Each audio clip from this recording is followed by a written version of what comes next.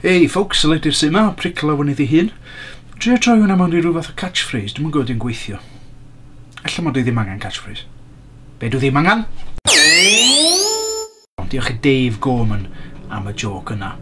Felly, fideo arall wythnos yma am fersiynau digidol o Gemau bwrdd. Dim bod lot o bobl I gwachod y fideo dwytha, ond ella fydd yna fwy o bobl yn gwachod hwn. Achos o hyn ymlaen, nid yn unig fydd fy fideos I yn ymddangos ar fy sianel I, ond hefyd ar sianel Fideo Wyth. Ydan dwi a Daf, Fideo Wyth di penderfynu cydweithio, fel y Tyrells a'r Lannisters ar Game of Thrones. Gawn I weld pwy fydd yn stabio pwy yn y cefn gyntaf.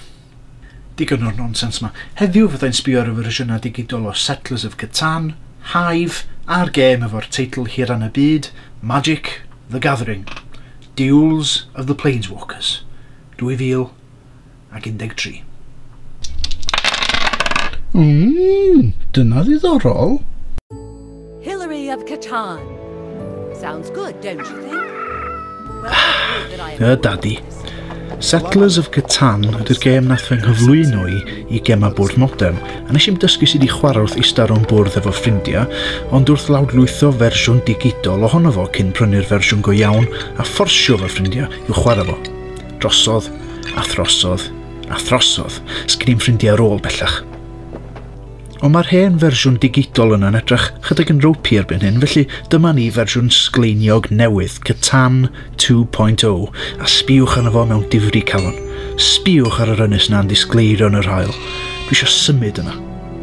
Felly be ydy Settlers of Catan? Wel, mae o'n gêm lle ydych chi'n rwlio dis yn casglu adnodda fel pren, gwenith a chlai yn dibynnu ar be ydych chi'n rwlio ac yn cael pwyntiau wrth adeiladu ffyrdd, trefi, dinasoedd, byddinoedd ac yn y blaen ac yn tai 10 o bwyntiau sy'n ennill. Mae'n gêm weddol syml fel Ticket to Ride o'r fideo diwetha yn gyflwyniad perffaith i'r hobi, ond mae yna lot o ddyfnder yn cuddio dan yr wyneb. Ac os ydych chi eisiau mynd dipyn yn bellach I lawr y twll Gwningen, mae'r gêm yn cynnwys 2 estyniad yn rhad ac am ddim.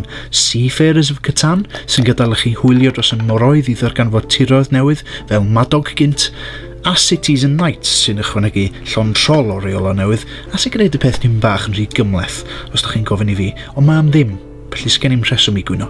O'n i'n barod I glodfori Catan i'r cymyla, ond mae yna broblema bach efo'r pecyn newydd yma. Yn yr hen fersiwn, oeddech chi'n dysgu'r rheola wrth chwarae senario tutorial arbennig oedd yn ffordd berffaith ddod yn gyfarwydd ar gêm. Mae hwnna di mynd am ryw reswm gan adael dim byd o'n fersiwn digidol o'r llyfr rheola. Ond mae yna filoedd o fideos YouTube am y gêm, felly does na'n prinder o bobl ar-lein sy'n fodlon I ddysgu o I chi. Mae'n swnio'n beth rhyfedd I ddeud, ond ella bod y gêm dipyn bach yn rhy brydferth. Weithiau fedrwch chi'n gweld yn glir be ydych chi'n neud achos mae yna graphics fancy yn y ffordd, ond yn lwcus mae yna ffordd o weld fersiwn mwy syml o'r bwrdd pan ydych chi angen. Ges I hefyd un gêm yn rhewi arna I just pan o'n I am ennill. Typical. Ond os allwch chi anghofio mae problema yna, gewch chi lot fawr iawn o hwyl efo hwn. Mae'n hanfodol, deud y gwir, I unrhyw un sy'n cysidrwch o'r Gemau bwrdd modern. Nath o weithio I fi, a nath o weithio I chi hefyd. Welech chi ar yr ynys.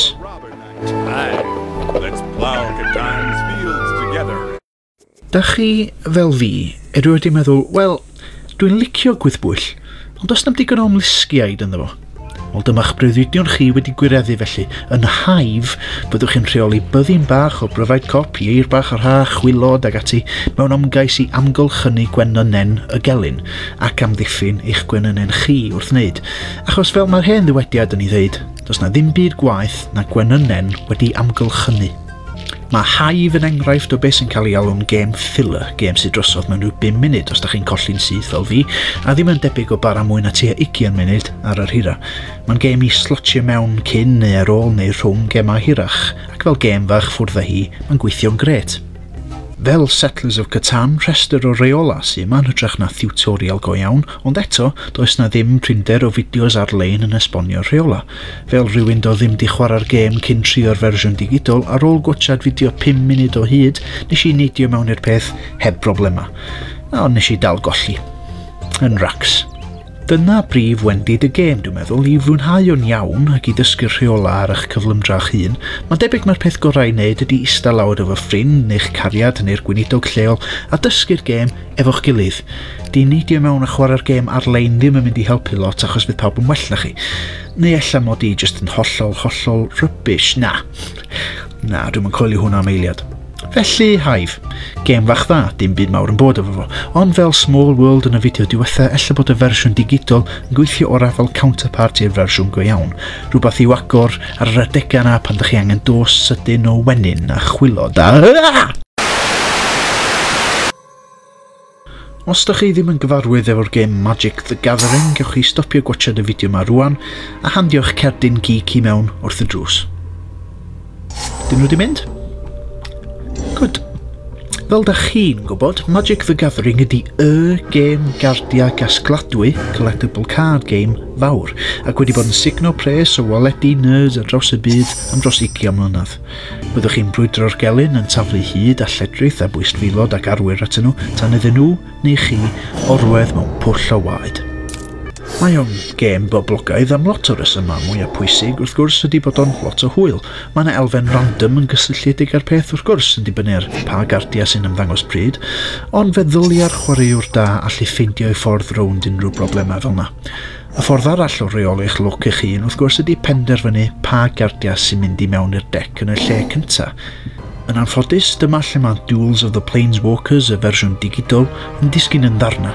Bod chi'n rhydd i ddewis rhai o'ch cardiau, does na ddim opsiwn i adeiladu eich dec o'r cychwyn cyntaf. Dyna y peth allweddol sy'n gwneud y gêm go iawn yn boblogaidd. Mae'n lot fawr iawn o hwyl chwarae'r fersiwn digidol, ond mae'r ffaith bod yr elfen o gasglu cardiau wedi mynd bron yn llwyr yn siom enfawr. Does yna jyst fersiwn digidol o Magic sy'n cadw'r elfen yna o'r gêm. Diolch yn gorfod bod yn union fel Magic the Gathering hyd yn oed, so gêm wedi ddylanwadu gen fo'n digon da, efo cardiau digidol, cymuned ar-lein iach a... Hearthstone! Heroes of Warcraft! Oh. Oh yeah. I don't have any cards that cost 1 mana. This will be fun! Dwi'n teimlo'n ddrwg dros Duels of the Planeswalkers. Magic the Gathering ddyfeis oedd y math yma o beth wedi'r cwbl. Ond mae chwarae'r fersiwn digidol jyst yn gwneud i chi fod eisiau chwarae'r fersiwn go iawn. Neu Hearthstone. Ond yn lwcus i chi, ond yn anlwcus i fi, achos dwi'n newydd brynu'r fersiwn yma o'r gêm, mae yna fersiwn newydd allan y mis Mehefin. Os di hwnna'n llwyddo i ddal mwy o ysbryd y gêm gerdiau, fyddai'n dweud wrth pawb i brynu. Ond am y tro. You are a true master.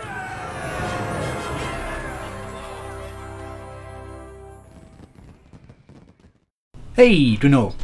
Pwy sa'n meddwl? Felly, Magic the Gathering a Hive.